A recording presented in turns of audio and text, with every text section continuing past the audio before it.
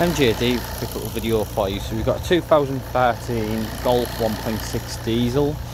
The customer complaint, there's engine light on, no drivability issues. Came out, scanned the car, and it has got a P6074. Yep, that's a good guess. Glow plug cylinder number 4. What we're going to do now is confirm that on the voltmeter with a ohms test. The result I'm looking for is 0.6 ohms. So how we do that is by putting the positive connector of our voltage tester onto the positive connection there, and then the negative goes onto the body of it there. So what I'll do is I'll see if we can get that connected up and give you a show.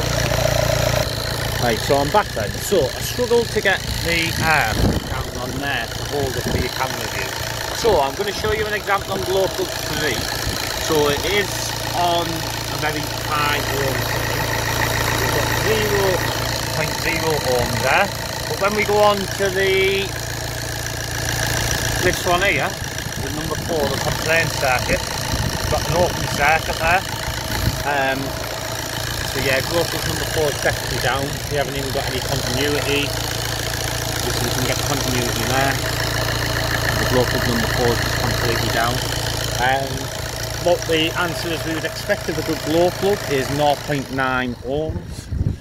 So if we come over and have a scout, have a look for a glow plug and dig one out.